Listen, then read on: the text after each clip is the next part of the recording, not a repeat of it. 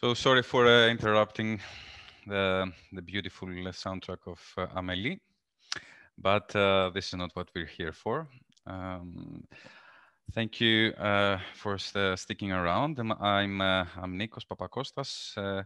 I'm a co-founder of Interalia, and I'm here just to introduce the chair of the upcoming panel, Mr.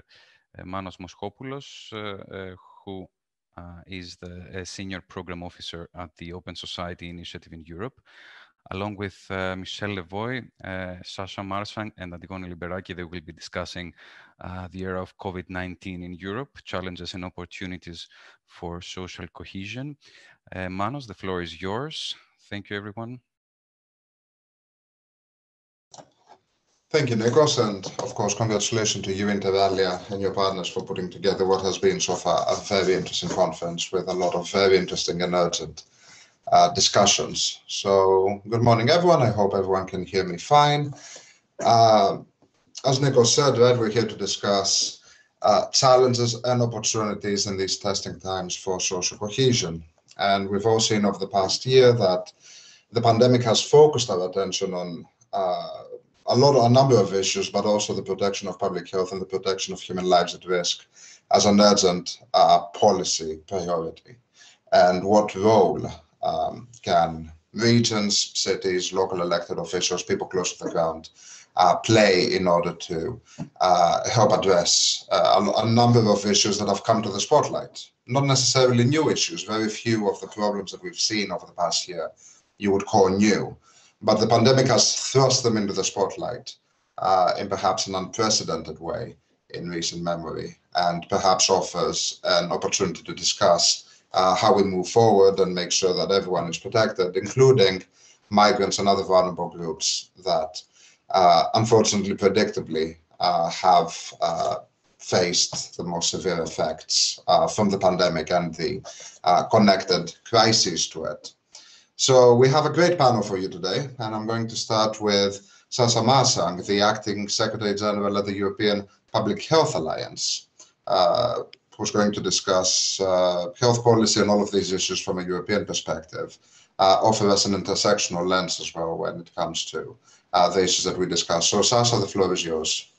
Great. Thank you, Manos. I hope you can hear me and I hope you can see me, not just a dark shape. So thank you for the invitation and for the opportunity to say a few things on behalf of the European Public Health Alliance. Who are we?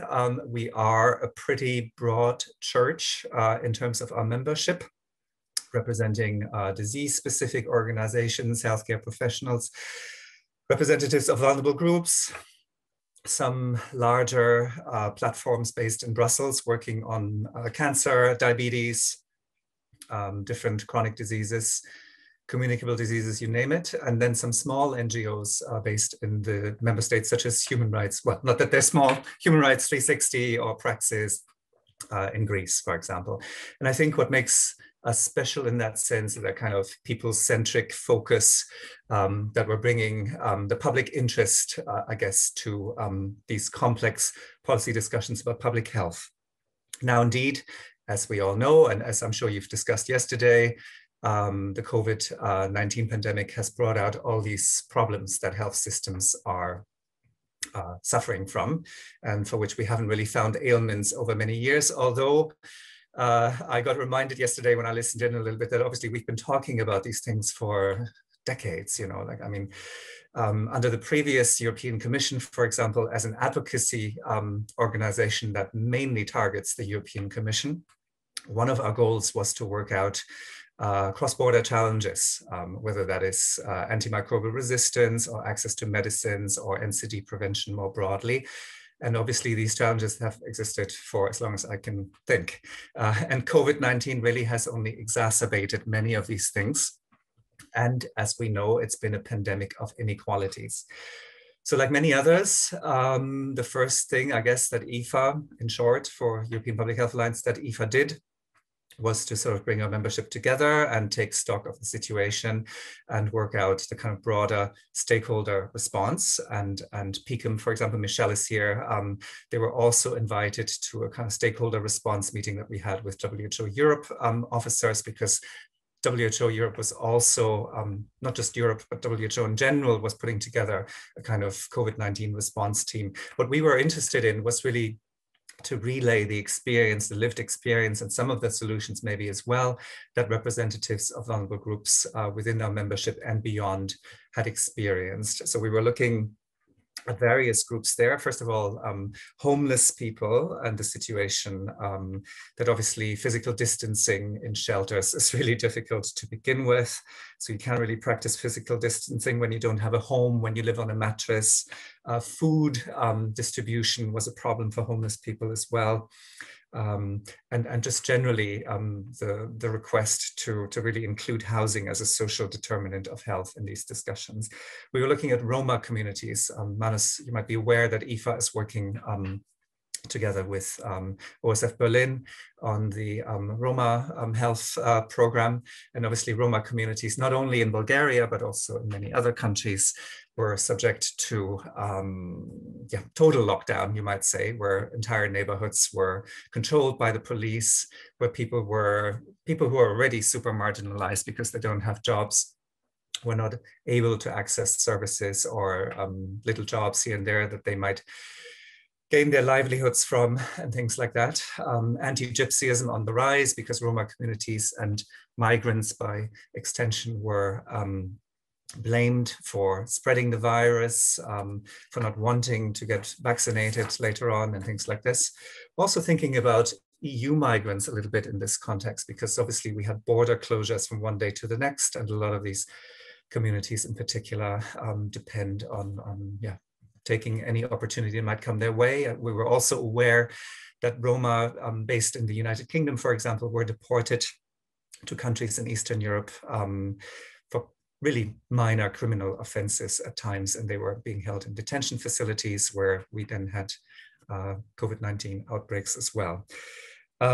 Prisoners, you can imagine the same things apply to them because of overcrowding, multiple cell occupancy, poor sanitary conditions, poor access to soap, to disinfectants, and of course many of these communities are living with chronic conditions with AIDS, HIV/AIDS, drug addiction. So these are intersectionalities, I think, that apply to all of these communities.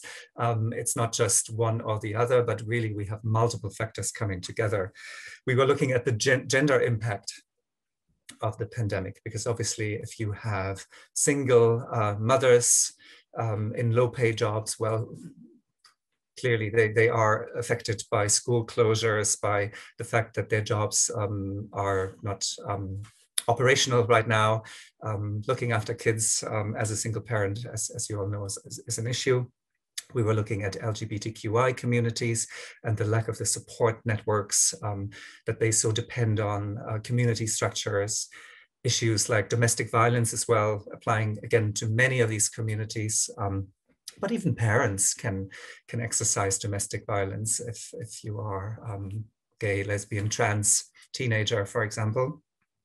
We were looking at sex workers, the response from sex workers not being included in decisions about not being able to work anymore in countries where these jobs were part of, considered to be regular forms of employment.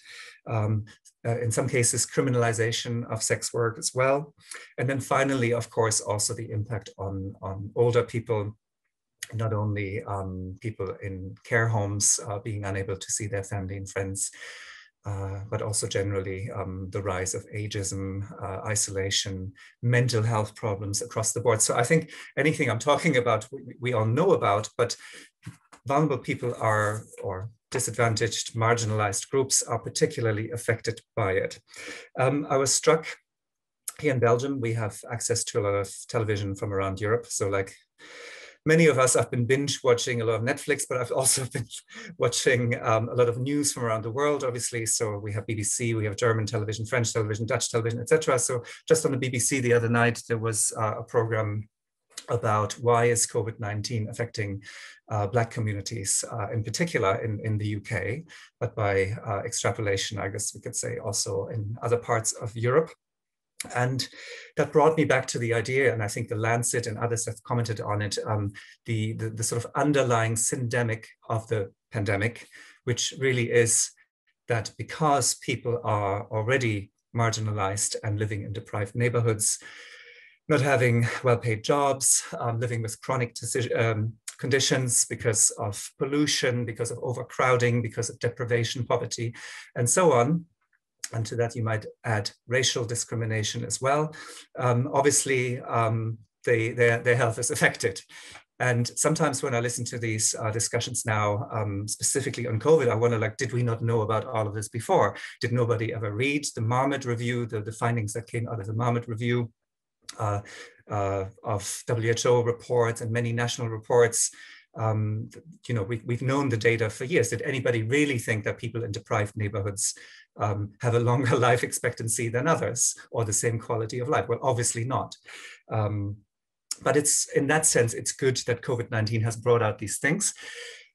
What is good from a public health point of view for us is just that the attention is very firmly now on public health. We have a new European Commission that is much more involved in these issues. We have a new EU for Health program with a budget of, I think, 5.1 billion, which is significantly higher than the third previous health program. We don't yet know how this will translate into NGO funding and civil society funding, unfortunately. However, we do know that more of this funding will go to the national level, to the subnational level, probably as well. So what do we do with that?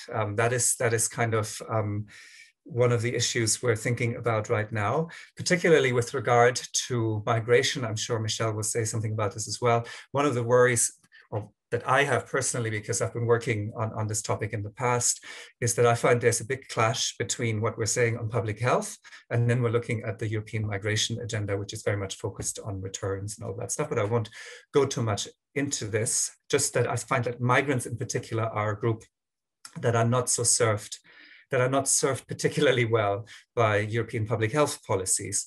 There are many, many strategies coming our way. So the European Commission is working on gender strategy, is working on a homelessness strategy. There's a disability work just released yesterday. There is the European Pillar of Social Rights Action Plan that was released yesterday as well. So it's all happening at the same time.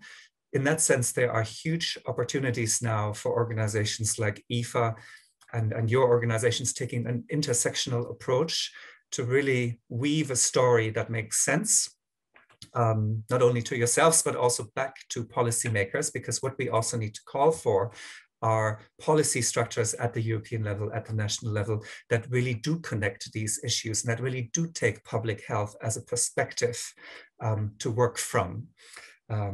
So those are the more general, I think, observations I had.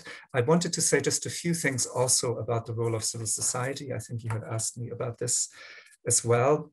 So I was listening yesterday a little bit to the debate, and I heard the mayor of Palermo, and then there was the deputy mayor of Utrecht. There was a lady from Bremen. I thought it was all very interesting to hear how their opportunities at the subnational level, at the city level, you know, whether that's the cities of Safe Harbor and similar initiatives, where local authorities and businesses and civil society, but I think importantly, you know, also ordinary people must be involved in these structures, ideally, taking action and decisions together, whether that is to protect refugees from being deported, because obviously we do know that people have been deported to Afghanistan, to Nigeria, to all kinds of countries during the pandemic, which I also find extremely shocking.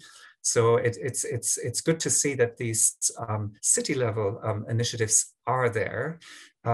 Personally, I'm not well informed enough to know how effective they really are and whether that really does protect certain negative decisions from being taken at the national level. Because I've also, obviously, between countries in Europe, we have many differences between the powers of regional and city level vis-a-vis the national level. So that depends really on the country context. And as far as I'm aware, despite It's a very successful initiative in Germany at the city level that doesn't prevent people from being deported at the same time. So unfortunately, again, we have a bit of a disconnect between these things. And two final thoughts I wanted to give is that I was reflecting on my own experience working with migrants and with Roma, and when I came to this topic, and there's a good word in German. I grew up in Germany, but I lived in other countries afterwards, but there's a good German word that came to mind, and that word is called Berührungsangst, it's called. And what it means, it's, if you translate that into English, literally fear of contact, but actually it's a little bit fear of the other, you might say. But the connotation is not quite as negative. I think Berührungsangst is that kind of natural sort of inhibition that we feel when we are coming into contact with the other. Even if we want to help the other, we need to get to know the other first of all. And one of the things I find quite disconcerting right now under lockdown conditions where we're all masked and we're at home, we're not really in contact with anyone anymore, is that we are focusing a lot more again on the private sphere, on our personal problems, how are we going to cope with the crisis, how are we going to keep ourselves safe, and we're not really thinking so much anymore about those around us because we don't really see them anymore. So I think that kind of fear of contact, fear of the other is growing again, unfortunately, as we're idling away behind closed doors.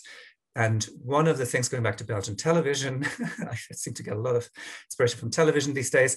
There was a French philosopher on the French morning news the other day, and he wrote a book called La Rencontre. I think his name is Charles Pépin. I haven't read the book.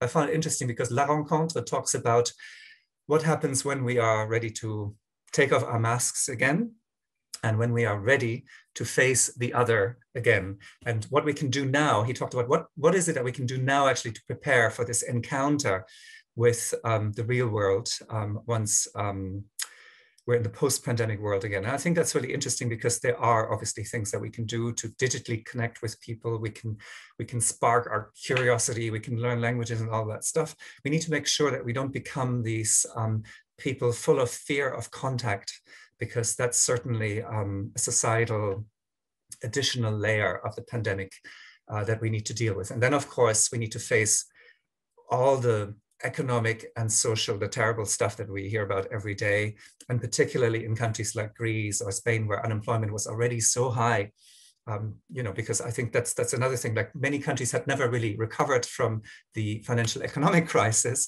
and now you're being faced with the COVID pandemic on top of that. So I think I'll leave it here. I don't know if I answered your question at all necessarily, but hopefully I sparked off some ideas to discuss. Well, thank you, Sasha. Of course, all of this was extremely interesting and useful, and some of the framing there, right? Like, especially when it comes to the day after, right? Really informs also how we treat what's happening now as an opportunity, perhaps, right? To apply that intersectional approach that you talked about, and what steps we need to be taking in these very difficult circumstances. But we'll get back to all of that later. Next, we're going to Michel Levoy, the director of the Platform for International Cooperation on Undocumented Migrants, PICUM. Michel and PICUM being tireless advocates for the rights of undocumented migrants who, of course, have faced severe threats and hardships over the past year. So, Michel, the floor is yours to walk us through all of these challenges and potentially the opportunities there. Thank you very much, Manos. And thank you for the invitation to speak on this panel, which I have already found very interesting. Thanks to Sasha for really setting the scene. And what I'd like to really do is maybe complement looking a little bit more at the migration policy framework, which also hopefully leads into what we'll hear from Antigone and the experience on the Greek level and some of the fallout of probably what the migration policy framework at the EU is actually having on the national level. So I'd like to kind of bear in mind these questions when we're looking at recovery from COVID. Are we including undocumented migrants in that recovery? How can the budget of the new EU budget help us or hinder that? And how does this sit within the overall migration policy framework in the EU concerning undocumented migrants? So I wanted to look a little bit at the multi-annual funding framework that Sasha just referred to in his presentation, and then the EU's framing on a irregular migration, and then the Migration Pact, also to look at that a little bit more in depth. So to start off with this new the MFF as it's called, so it's the new budget for 2021 to 2027 for the EU. The new MFF does include some instruments, which I think, as Sasha also mentioned, will be able to support services to people who are marginalized, who don't have access to mainstream social protection. And that includes potentially undocumented migrants. So we see, for example, the FIED program currently, which is essentially giving help to the most severely deprived, such as food banks, the ERDF, the European Regional Development Fund, the European Social Fund, that's the ESF. So the extension of these programs in the next 2 years in the framework of the REACT EU instrument, which was approved, it can help support inclusion measures that can promote access, better access to healthcare. And the upcoming European Social European Social Fund Plus will also be a fund to access services in a more generalized way. However, the scope of all these funds will be defined by member states' operational programs. And I think Sasha also referred to this when you were talking about the budgets. So it's important that as member states are currently developing these programs, that their actions to support healthcare and expanding access to all people living in the territories, including developing specific clinics. That's something that can be done on the European Regional Development Fund, including expanding health services for people who don't have access to mainstream healthcare, such as undocumented. These could potentially be funded, but it really depends on how the national level programs will be developed. And here civil society can and has in the past played a role where the governments allow it. So I think that this is something that we also have to be aware of. It's an opportunity. But sometimes the funding programs can seem very dense and difficult for civil society to try to understand and to follow. So it is something to be definitely kind of paying attention to. PICUM actually has worked in the past 2 years with ECRA, the European Council on Refugees and Exiles, on the funding framework, and we've developed a lot of resources around it. So if any of those can be useful to civil society and advocates and researchers, please feel free to look on our websites. So the second part then that I want to look at is, okay, the funding might theoretically be possible, but how is this maybe overshadowed by how the EU sees undocumented migrants? How does the EU see irregular migration? And here I wanted to note that 1999 was a key year, because this was the year that the EU adopted the Common Asylum and Migration Policy in the EU. So we've had this now for 21 years, and this was at the Tampere Council Agreement. I think it's interesting when we talk about framing to also see the language that's used. So when we look at irregular migration in the early years, the language has evolved, I would say. The early years talked about combating illegal migration. And now we talk about preventing irregular migration. So thankfully, in the official documents coming out of the European Commission, we have moved from illegal to irregular, which is really important. So we might have changed the framing, but the prioritization of the issue has only increased in the past 21 years. And this is largely due to the fact that amongst all of the current 27, there are member states who do not hold migration at all in any regard, at least to say any high regard. And so the proposals coming out of the European Commission are always trying to find a balance. So this balance is always weighted down by those who are, in a sense, somewhat hostile to migrants on their territory. So we've seen some of this increase then in prioritization of irregular migration and preventing it in recent years with development of Frontex. So Frontex is the European Border and Coast Guard Agency, and it helped EU member states deport 50,000 people between 2007 and 2019. So over a 12-year period, 50,000 people, including to Afghanistan and Iraq, so other war-torn countries. Now, going forward from this year until 2024, so a 3-year period, Frontex could organize the deportation of 50,000 people. So what they have managed in numbers over 12 years, they want to concentrate now in 3 years. So this is already one indication that it's going to be increased. To do that, the budget will be increased. In 2005, Frontex's budget was 6 million euros. In 2020, it's 460 million euros. Just a couple more numbers. By 2027, Frontex should hire 10,000 operational EU staff with executive power in their own equipment. And to do that, basically by 2027, Frontex should have received 5.6 billion euros by European taxpayers. So just to kind of say, return is a predominant focus of the EU's kind of addressing irregular migration. In addition to all of this around Frontex, there will also be a new return coordinator with the European Commission. This was proposed in the Migration Pact that was released in September. However, it should be noted there's not a similar role to resettle people. So there's not a resettlement coordinator proposal. There would also be a new EU high-level network for return, and Frontex would get an additional deputy executive director on returns in particular. So I think this leads then to the Migration Pact. So this was released in September, and it's voluminous. You need a lot of time to go through all of the recommendations and the legislative proposals. I wanted to just highlight 4 points here, which I think are concerns for the human rights of undocumented migrants and how we also see this going forward in terms of recovery, et cetera, when we have some of these elements.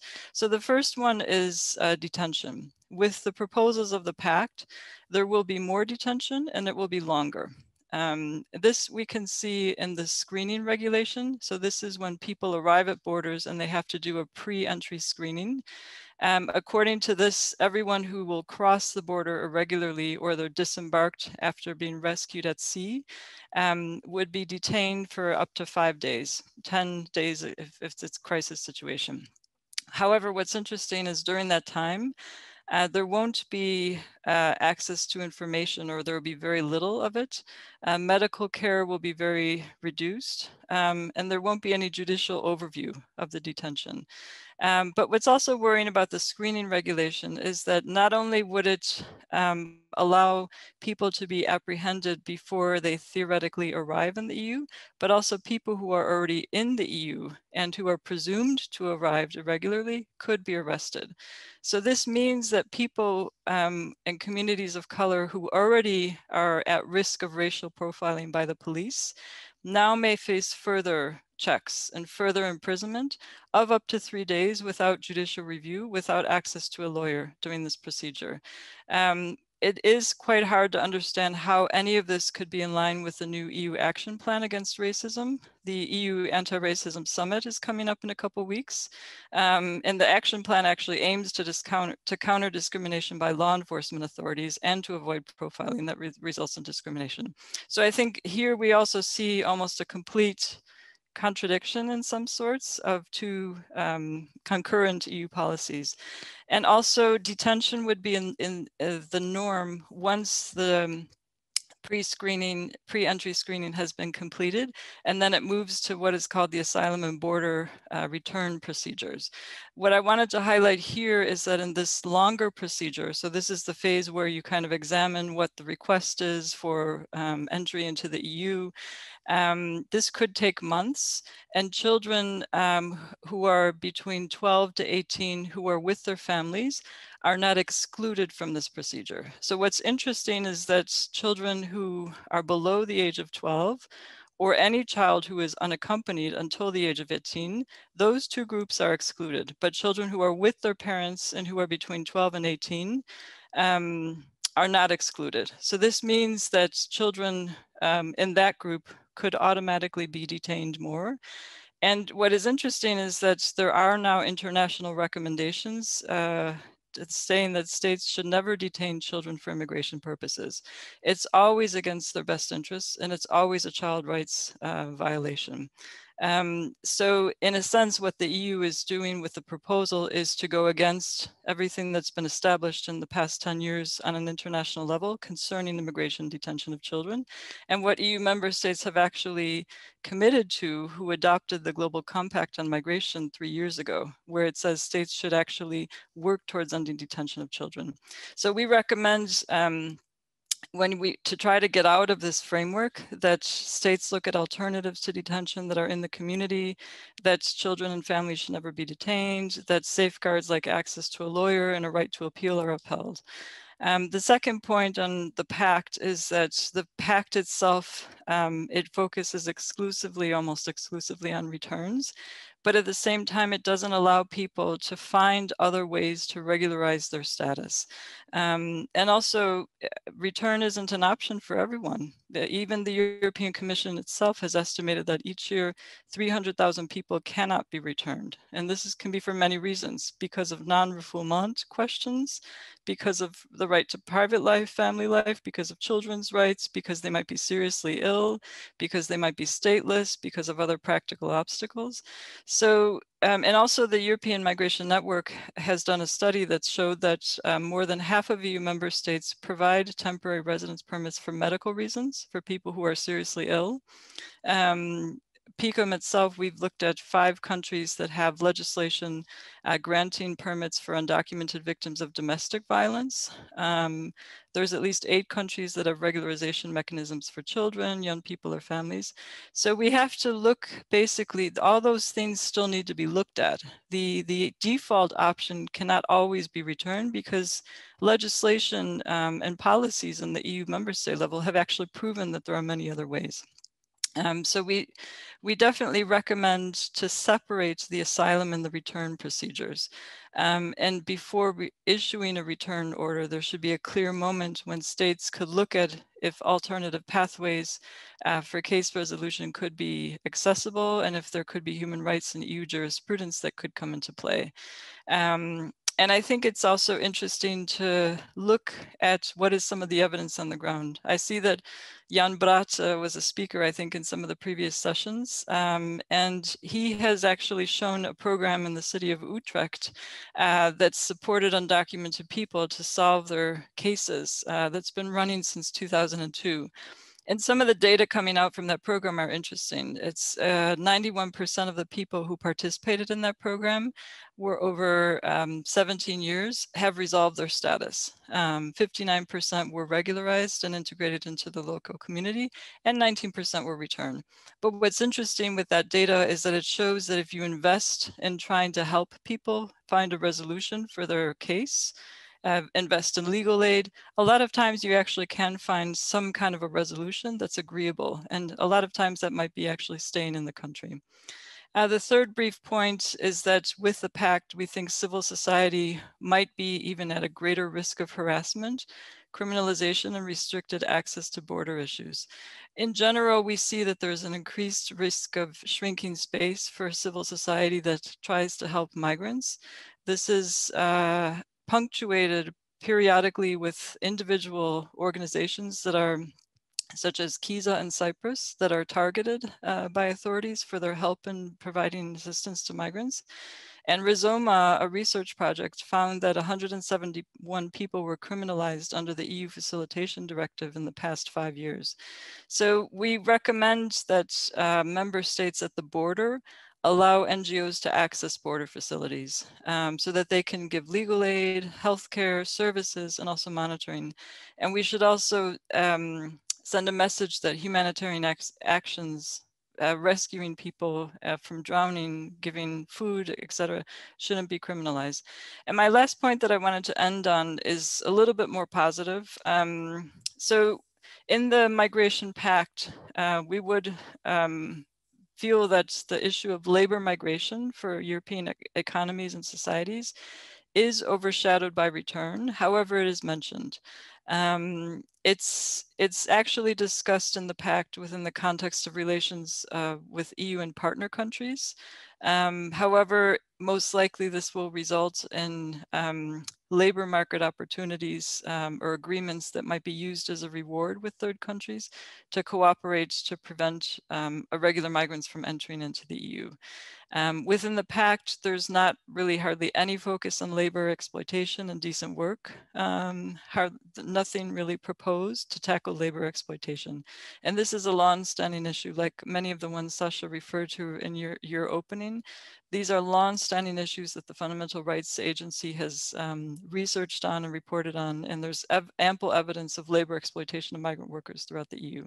So there are maybe just a couple of things that could be hopeful within the pact.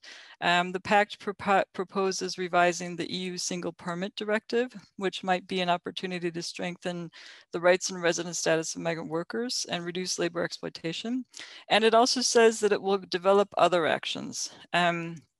So one of the things that might be interesting is if the EU can develop a regulation for recruitment agencies. So the agencies that are recruiting migrant workers to come to the EU. It's currently a gap because the EU law only regulates equal treatment of temporary agency workers, but it doesn't regulate private employment agencies. So the EU could build on international guidance and good practice on this. Recruitment has also come up with policy documents from the Parliament, from the Council, European Economic and Social Committee. So I think there is, this is an area that we definitely have to look into, and hopefully it can help overshadow the focus on return in the coming years. But I think just as a final point, we have to look at how recovery will really impact the people who have, in a sense, suffered the most. Migrants have been amongst these groups. Undocumented within the broader population of migrants have doubly suffered because of irregular migration status. So it's the solutions are especially in an integrated approach and an intersectional approach, as Sasha was referring to. But we can't overlook that the migration policy framework overshadows any of these positive elements within the EU. So we have to also, in a sense, analyze all of the different opportunities and also try to really bring critical points to all of them. Thank you very much, and definitely look forward to the discussion.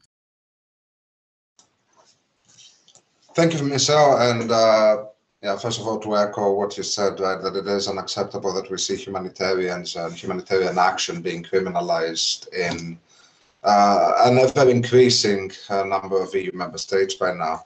And thanks for this deep dive into the pact as well, right? And something that we could look at later on in the discussion is really what does that do for social cohesion as well? And has it learned anything from either the experience of the past year or the experience of the past 5 years, right? Even when larger numbers of people started arriving to Greek islands and other places, fleeing war and persecution. But we'll get all of that later. Before I turn to Adigoni, I'd like to remind everyone that we have a Q&A open, so please start thinking and typing your questions so we can dive right into them after we've had a chance to hear from Adigoni Liberaki, the General Manager of Solidarity Now, who is leading an incredible team of people that have been offering frontline support to refugees, migrants, undocumented migrants, and Roma people, other vulnerable groups in Greece. Adigoni, the floor is yours. Thank you, Manos, for the introduction, and thank you, Nikos, for the invitation too. When thinking about the ways to zoom into a small peripheral country of Europe, Greece, I think it's interesting to start from a fact that has not been discussed very broadly.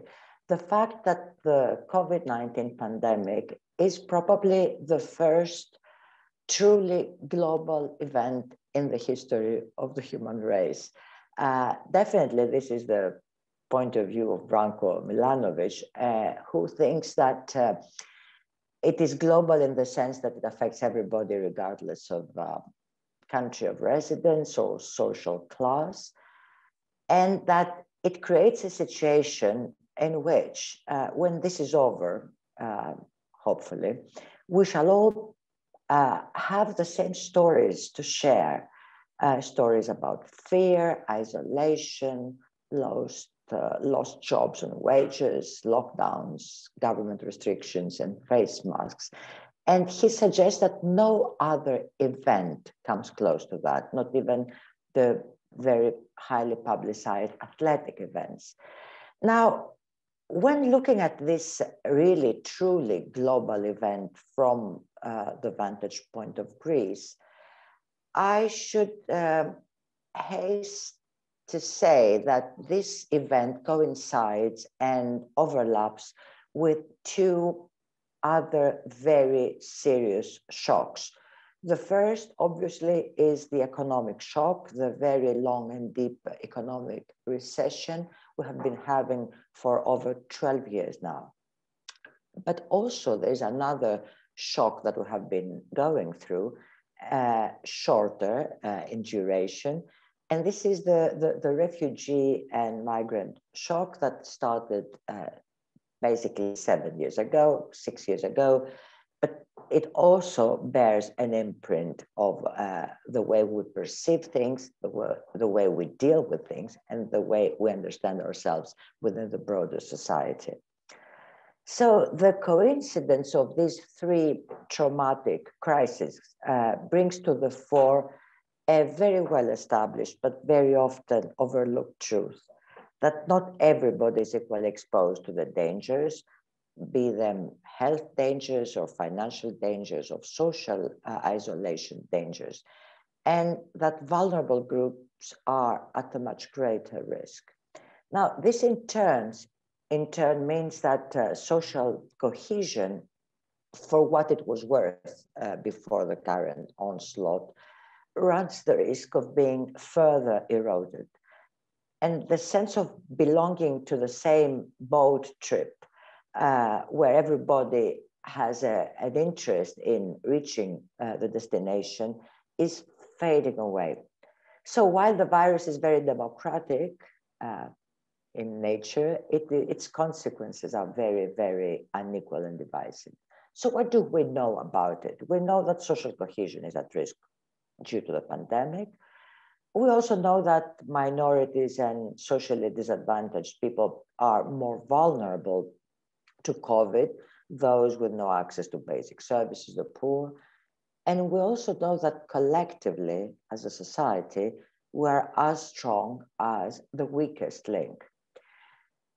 Nevertheless, and in spite of the things that we know or that we have revisited recently, but are old issues, in spite of this, in contradistinction with this set of common truths, when we are talking and campaigning about in favor of vulnerable people requesting international protection, we are basically seen as campaigning for luxury goods, as if there is a whole list of things that should be addressed first before getting to the bottom of the list. And I would say that tacit counter-progressive values, bridging on, how shall I say, xenophobic, homophobic, you name it, are resetting policy priorities in a manner that the most vulnerable, especially of foreign origin, find themselves at the bottom of the list. And this is true for policy making at the national level, but also, I'm afraid, at the subnational level.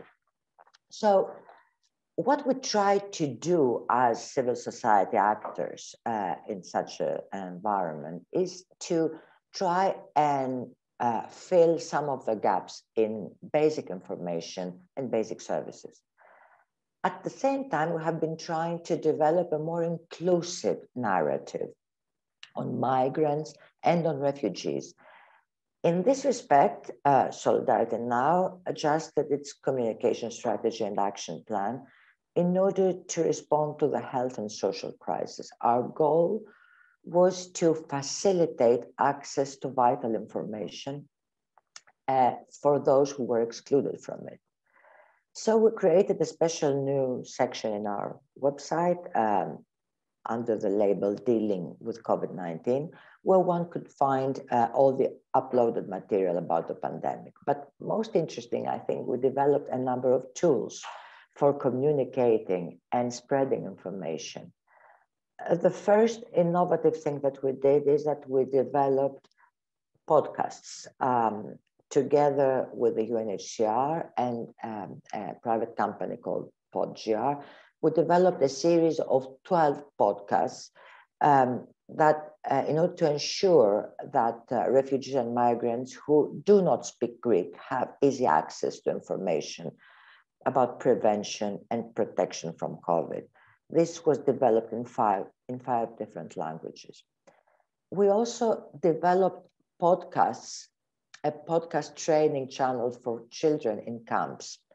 And this was created by our educational team in the camps with the aim of continuing to provide educational services to the children during the pandemic and providing the children with a new channel for communication. The third tool that we developed was in collaboration with the UNHCR again, 5 radio spots in 6 different languages about the official government measures on COVID. We also developed 4 short animated videos in 6 different languages, again with the UNHCR, presenting instructions for the proper use of masks and tips of how to avoid the spread of the virus.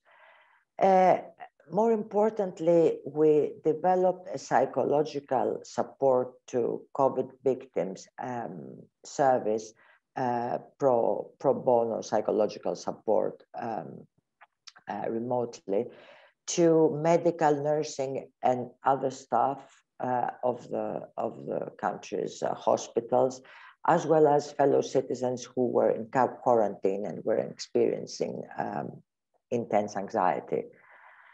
We also developed videos, we translated various important papers, and we also co-signed an open letter reminding the EU authorities that frontline workers at the civil society organizations should be also included, not only in the protection and the vaccination, but also in the policy design regarding vulnerable people.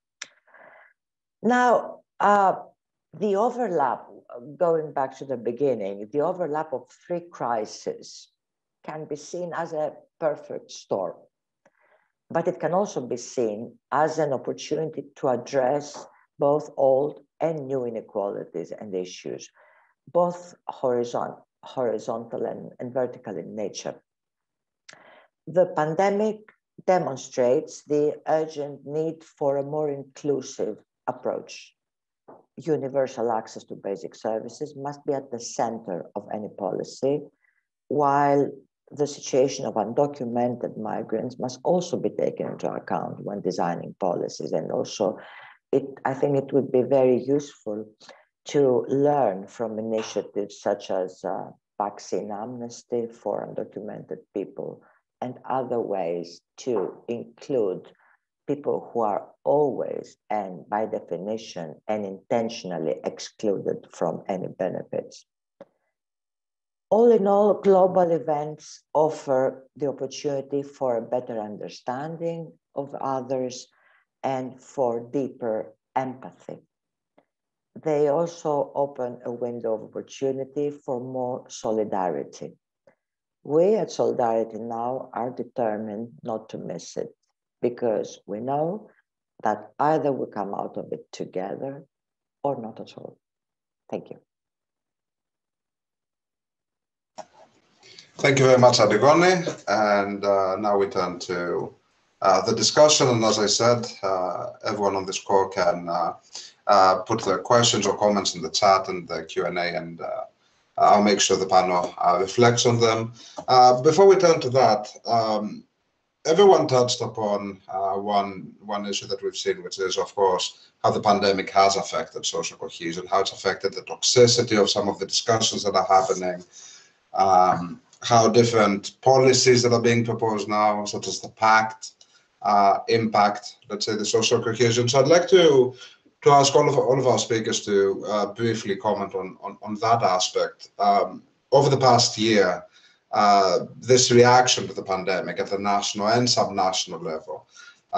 As Adigoni mentioned, right, we've seen policies that potentially harm social cohesion. What can we learn from them, and what can policymakers learn from that? What can advocates learn from that, so that this next day, whenever it comes, whenever we go back to any kind of normal, right, we don't risk being in societies where cohesion is severely threatened or even non-existent. So I'll start with Sasha. We'll go with the same order that we're in.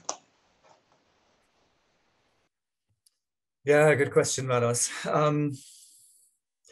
I think it's really quite important what Michelle said, and just going back to this, that I find like the Migration Pact in particular is totally at loggerheads with the public health, the more positive public health policies that are currently being implemented. Like I said before, like for IFA, we are relatively happy, of course, that there are some big new public health priorities out there, whether that is the cancer plan, the pharmaceutical strategy, which also addresses access to medicine supplies, the farm to fork strategy, which ultimately is about food systems as well, and the Green Deal targets that might improve environmental conditions for people wherever they're living, ultimately if we adhere to these targets, and the Migration Pact, which indeed is so much focused on preventing migration, and also, I mean, the irony that people that have been deported are sometimes being brought back to their countries that they were in, because indeed maybe they were able to get better legal aid, or the people that they know, they put some kind of action that worked, maybe securing employment, these kinds of things. So people have been brought back from Afghanistan to Germany and other countries, which is costly. It's a waste of time. It's a waste of resources. I don't fully understand why everything needs to be so complicated. So I think what Michelle said, if there were some mechanisms available at the more local level, where really the interests of local actors, and not necessarily just individuals, because sometimes local administrations are also involved, as we have heard yesterday, in helping migrants, individual migrants to stay, families to stay. But somehow then this is being overridden by decisions being taken elsewhere, and people are deported anyway. So I think if somehow we could bring some structures together where the real interests, the best interests of these people are really taken into account, and then in combination with their social needs and the economic contribution that they could make in their cities or wherever they are, that would already be very helpful. But I don't really see that happening just yet. The other thing, since we're talking about social cohesion, I hinted a little bit at the rise of stigma and discrimination, particularly being attached to members of vulnerable groups, because they are being perceived to be spreading the virus or making things even worse because they are living in these deprived conditions. Since for some reason I'm thinking in German today, there's the other lovely word that Chancellor Merkel brought to the table in 2015, which is Willkommenskultur. And that word, so a welcoming culture, and what that means at the more local level. And of course, that word, as quickly as it arrived, it seemed to dissipate as well, because as soon as some refugees or asylum seekers were linked to some activities that were less wholesome, and the tabloids then exploited links with extremism and terrorism and this kind of thing. As quickly as the word arrived and people were excited about it, I felt like there was a real excitement, not only in Germany, also here in Belgium, about civil society coming together, helping refugees. Here in Brussels, we had a big network of people taking in, and it's still in existence, but people being excited about being able to have some kind of mechanism to house people, to help educate them, to help them link them with the authorities. But unfortunately, I think in a lot of places, because of these negative connotations that came very quickly and well before COVID hit us, this has been eroded very quickly, as Antigone also said. So I don't know. I'm torn. I think there are lots of opportunities. Ultimately, I guess we're sort of sailing into a world where we're more aware of these issues, and it can only be a good thing. There's also obviously the again, extrapolating a little bit, the COVID pandemic also coincided with the Black Lives Matter movement, and I thought that was a very interesting development in Europe, that finally questions of race, maybe also questions of anti-Gypsyism, etc., were sort of front and center, and people who had not previously thought about them so much are now sort of engaged in that much more. So I think we're kind of going in the right direction, but policy coherence, I guess, is the issue. Policies are not always coherent. And if you don't have policy coherence, that's no good for social cohesion. Thank you, Sasha. Michelle, your thoughts? Yes, thank you. I think what we saw, if we just look at the perspective of undocumented migrants, we saw a lot of interesting developments in the first lockdown last year. I would say in the period from March until maybe May or June. In March and April, there were probably 5 or 6 EU member states, also including the UK at the time, so not EU member states, but who were releasing migrants from detention. Kind of, in one sense, addressing what Sasha had referred to, I think, in your presentation about people who are just in prisons or in jail-like settings and the risk of contamination. I mean, it was partially, I would say, due to that, but especially because they couldn't actually carry out returns during those time periods because in many countries the flights were actually being curtailed or stopped. So it was kind of a combination, but it was interesting to see that some were releasing hundreds of people from detention. And then what happened after they were released was another story. So in some countries, like Spain, the authorities had worked with a very large NGO who had already been placing people in accommodation. And so it was kind of a it was a more seamless process of getting them into appropriate accommodation. In other countries, in Belgium, for example, civil society were saying that they were released from detention to the streets. So it was increasing homelessness and it wasn't done properly. So there were problems in how that was done. But in any case, it was a question of releasing them, which was seen as rather positive. However, it was very short-lived because then they continued to be detained afterwards. In that first lockdown period, there were also a number of member states who extended the residence permits of people who would have had them expire during the lockdowns. So because they couldn't do their administrative procedures. There were also member states who were not carrying out any returns in some of those periods.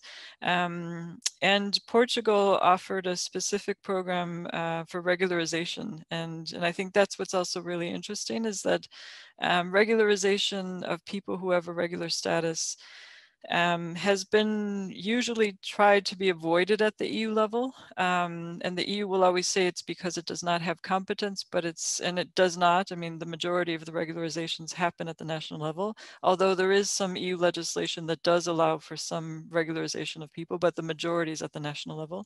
But it kind of brought it back on the agenda. Italy also had a regularization of agricultural workers that happened during the lockdown period. So I think what's interesting is that you can see some of these policies on the national level that have gained a little bit more resurgence and a little bit more visibility. And that's very important, I think, at the EU level. But also at the EU level, there were also some other, these last year and this year, they're all the strategy years because it's been a new commission overall for the past almost 2 years now. And so the EU then has to release all these strategies for a 5-year period. So last year in June, the Victims of Crime strategy came out. Sasha had also mentioned a rise in domestic violence overall.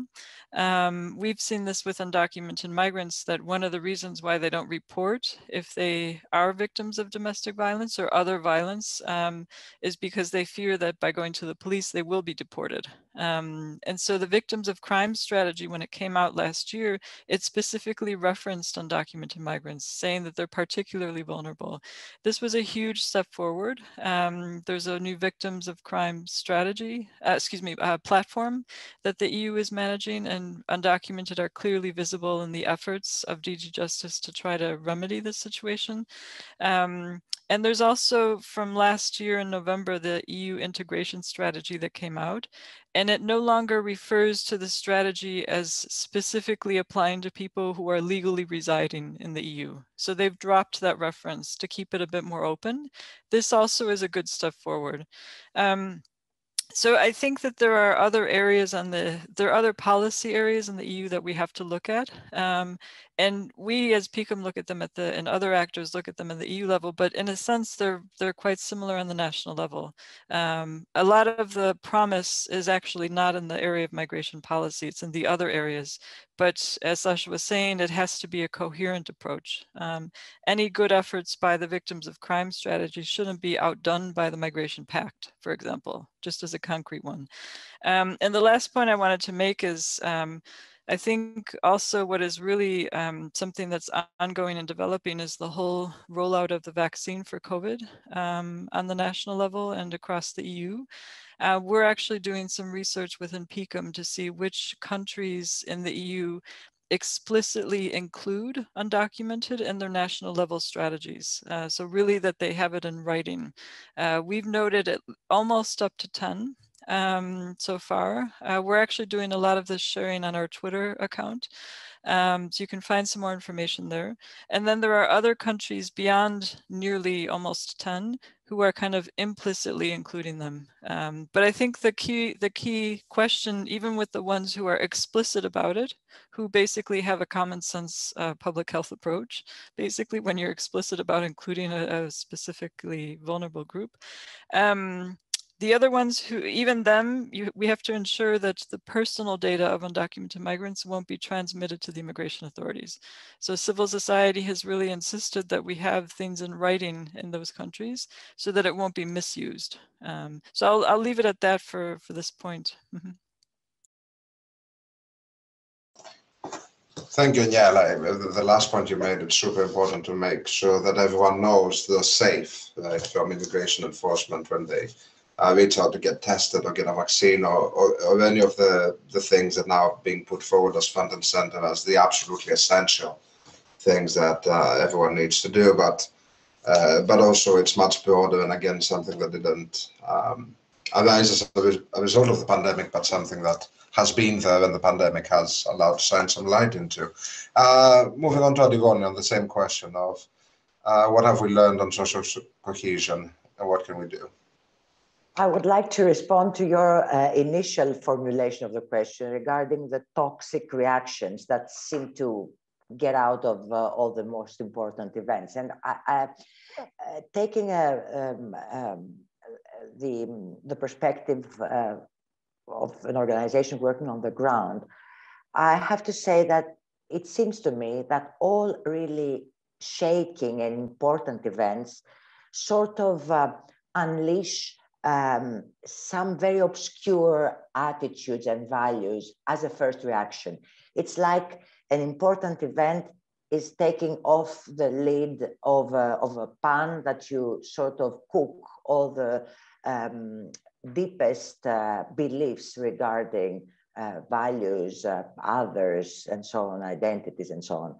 So it's not strange that the pandemic brings to the fore fears and judgments and discrimination. It's not strange that the beginning of the Me Too movement in Greece brought to the fore narratives very similar to the QAnon in the US, and sort of this happens. It comes with an important event. Now, what we can learn from it and do about it is that we need to develop a more holistic, positive narrative that defends the interests of the vulnerable people, a narrative capable of capturing the minds and hearts of the ordinary people. It's not like talking at the high policy level, because what we hear, at least in political discussions in my part of the world, is that politicians are only following the pressure, the populist and the reactionary pressure from the ground. So our job is to interfere on the ground by countering all these toxic narratives, because there are a lot of arguments in place that can form a positive narrative. And this, I think, is our challenging job, and we are ready to do it. And we tend to see this unleashing of toxicity as the first stage of an experiment, which we have very good chances of having some good results in the end. Thank you, Antigone. That's a great example of the toxicity. And the other thing that I was thinking about was also looking at the pact and the measures that Michelle proposed, and also what you've just said about like the reality on the ground in Greece. Thinking of the Greek islands, thinking of the places where the pact had actually been tested, right, as a kind of laboratory of migration policy, and the disastrous impacts on social cohesion there, where you see, you know, this excitement that Sasha talked about, where you saw that also on the ground in the front lines, right, in the places where this pact envisages detention facilities, like Michelle said. You saw that excitement there like 5-6 years ago, right, that has also been replaced by frustration. And it's also those parts a bit in the periphery, a bit far from the center, where I think some of the dangers to social cohesion as we emerge from this pandemic are going to be even more pronounced.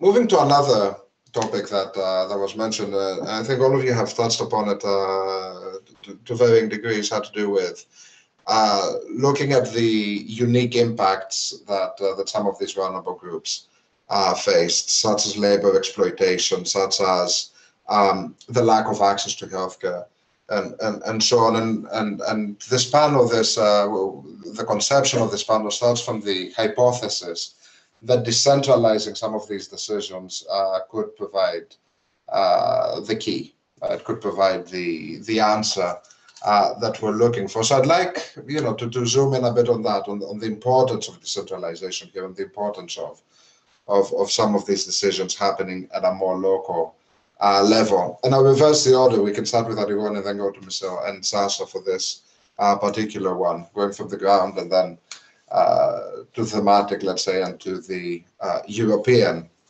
What opportunities do you see for this happening, either in the Greek context, Antigone, or in the context of undocumented migrants, or at the European level, moving forward?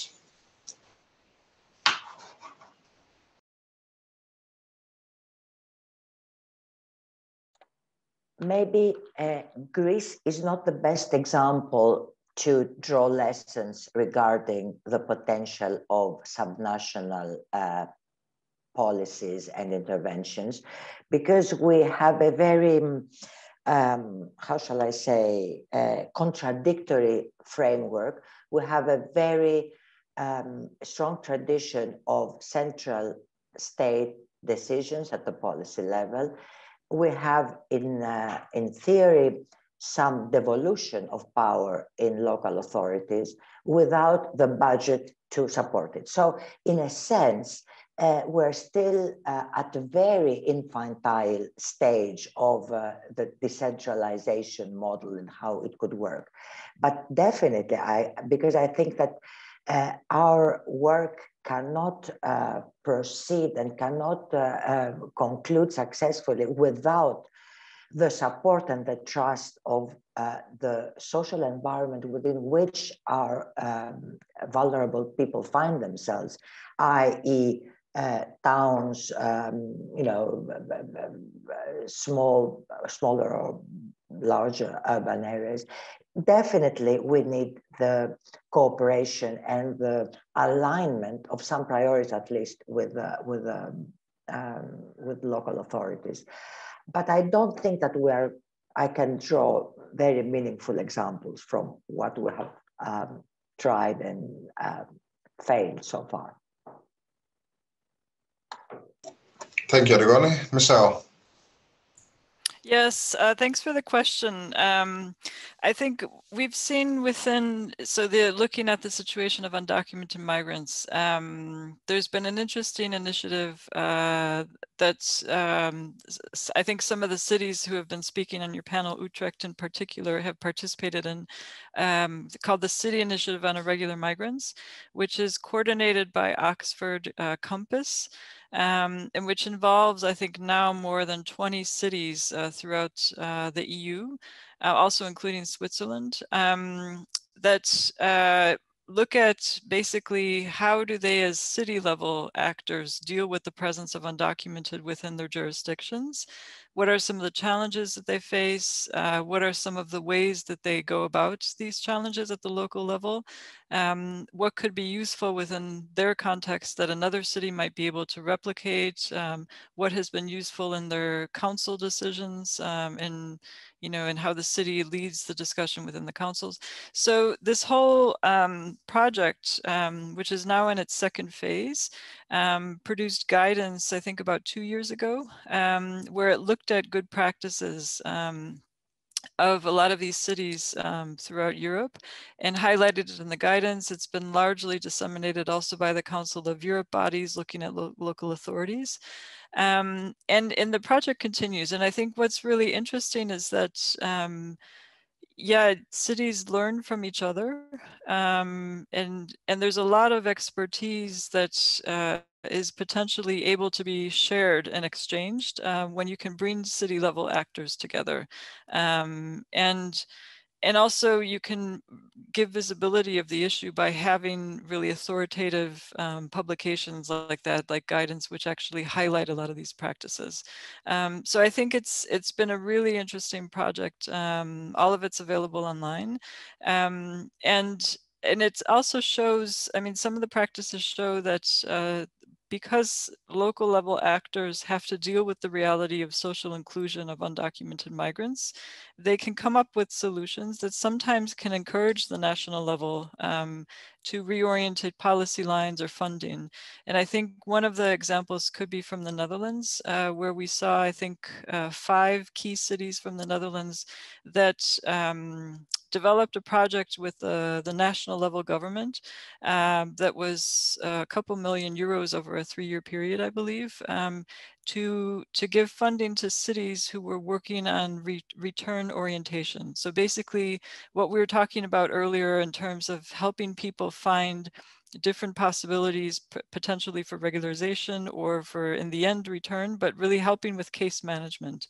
Also helping them to have local integration while they were doing that. And so this was something that the cities actually developed and the national level supported it. And it's an interesting example because at the same time, a lot of the policies that directly impact undocumented are developed at the national level or are developed at the EU and then transposed at the national level. So it's kind of a question for cities, how can we also act? And sometimes it's also through their own support to civil society organizations that work with undocumented. Sometimes they are also able to provide funding or support directly to undocumented at the city level. So I think that there are definitely a lot of emerging examples within the European context that have to be disseminated more and also replicated and also transmitted more to the EU level because they are definitely key actors.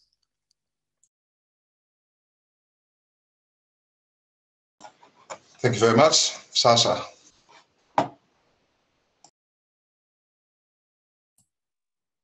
Yeah, now I'm on.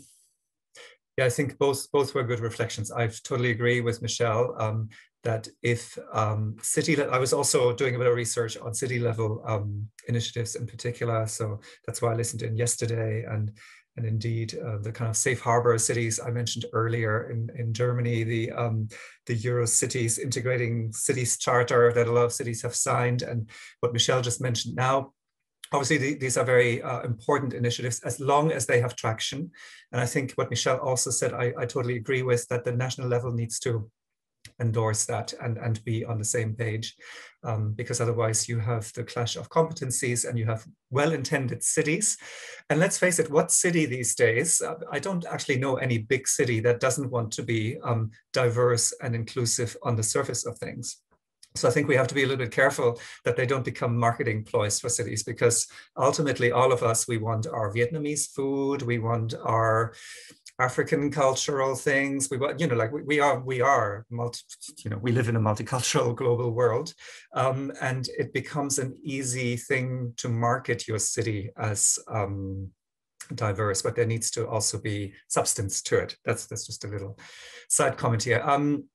The last time I was in Athens was in December 2018, and it was to look at the use of the AMIF funds, the Asylum Migration Funding, for mental health projects targeting migrants who had arrived as part of the migrant influx from 2015 onwards. And one of the issues, indeed, and this is going back to now what Antigone said a little bit, even when you have, again, well-intentioned projects that are passionately being undertaken by local actors, such as members of IFA or PICOM or whoever, do we have a structure then in the national system to accommodate the results or to prolong these projects within the national or the city structure? And that didn't seem to be the case. So these projects, they ended and the money was spent, and that was the end of the story.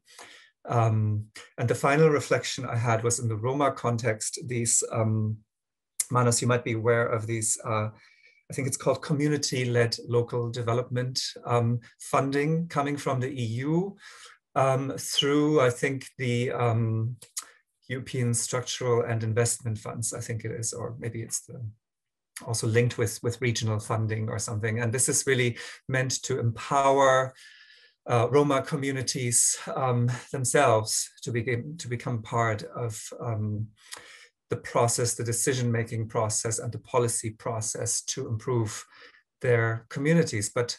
And I'm sure there have been some successful examples there. The reason it came to mind is because I saw a report about this by the European Roma grassroots organization, ERGO, that was, I think, came out this week. And but nonetheless, we know that the overall situation of Roma communities in Romania, Bulgaria, Slovakia, etc., it hasn't really improved over the last decade, despite the Roma decade. So it's, I don't know, it's great if these things have buy-in from the national level and from civil society, and the right people are involved, and we don't have clientelism or corruption and these kinds of issues in the way.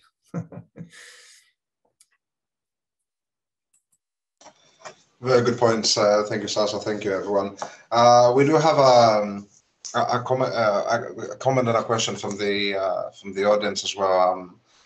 Reflecting on the fact that this toxicity starts with migration management policy, right, as you've all mentioned, but it unavoidably spreads to other population groups and pushes governments sometimes towards more authoritarian practices.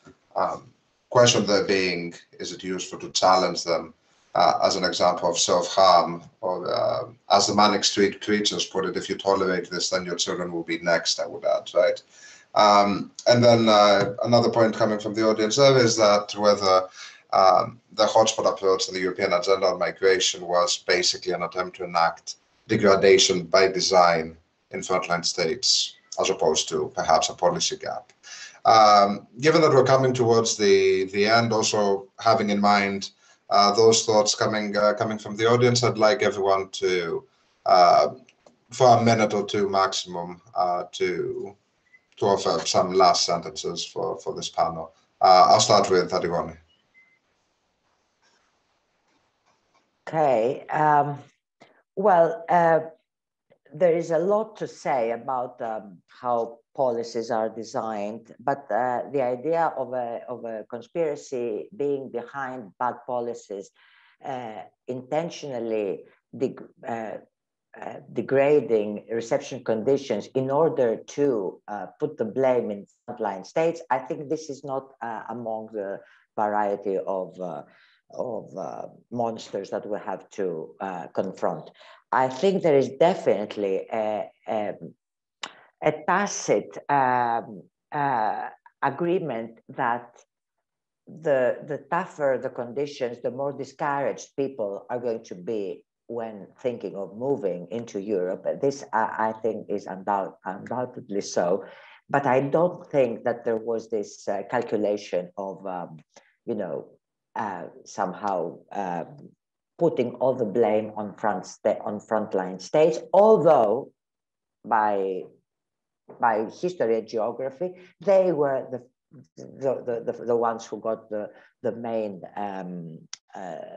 shock of the entrance.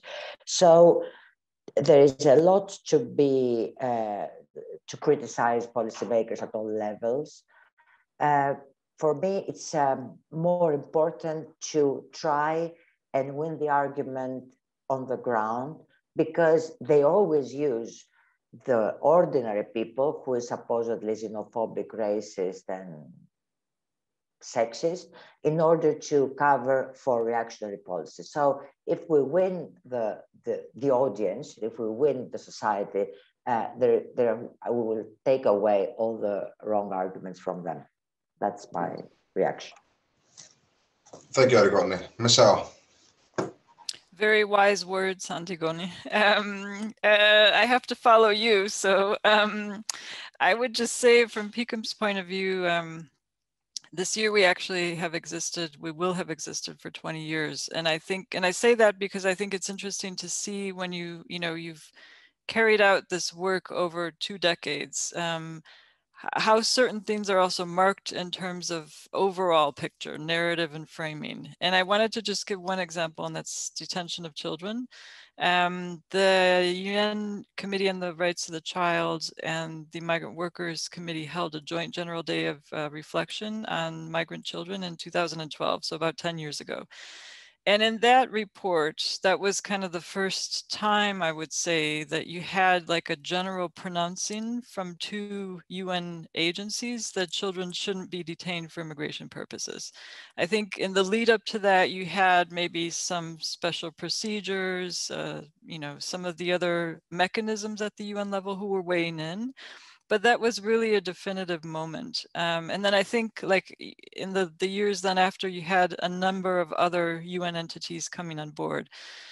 But until that time period, you didn't really have any recommendation on it. So basically children have, the EU framework now allows children to be detained. The returns directive has allowed it, and the proposed returns directive might not allow it, but that's questionable if that would be approved.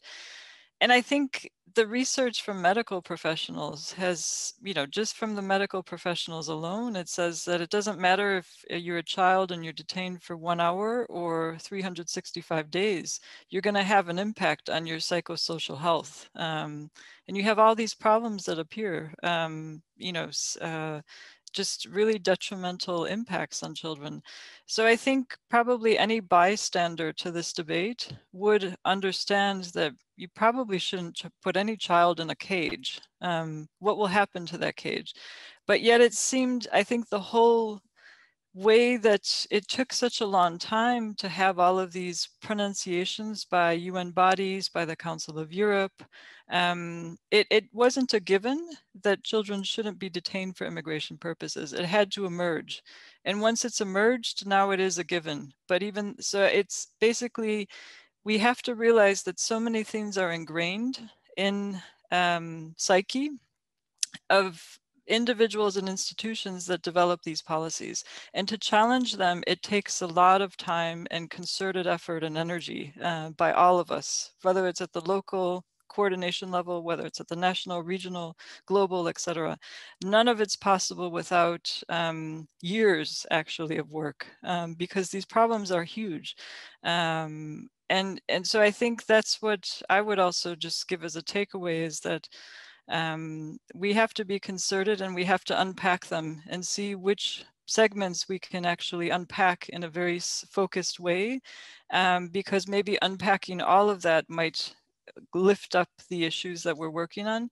But even unpacking just part of it, it's still a challenge. And I find it particularly disturbing that the Migration Pact actually proposes more detention of children when we have this global recognition. Maybe when we didn't have it at the early 2000s, that was another situation, but now there is kind of no excuse. It's all there now. So that's how I'll leave that last thought. Thank you, Misa, and we'll come to the end of this panel with Sasha. Sasha, very briefly, your reaction to this. Yeah, very briefly. Going back to what Antigone said, I think we also have a problem of education in Europe still. I think what I said earlier about the fear of the contact, the fear of the other and all that stuff, to me, it goes back to the fact that maybe particularly in more newly multicultural societies in Europe or whatever, we don't really have a real encounter with difference so much.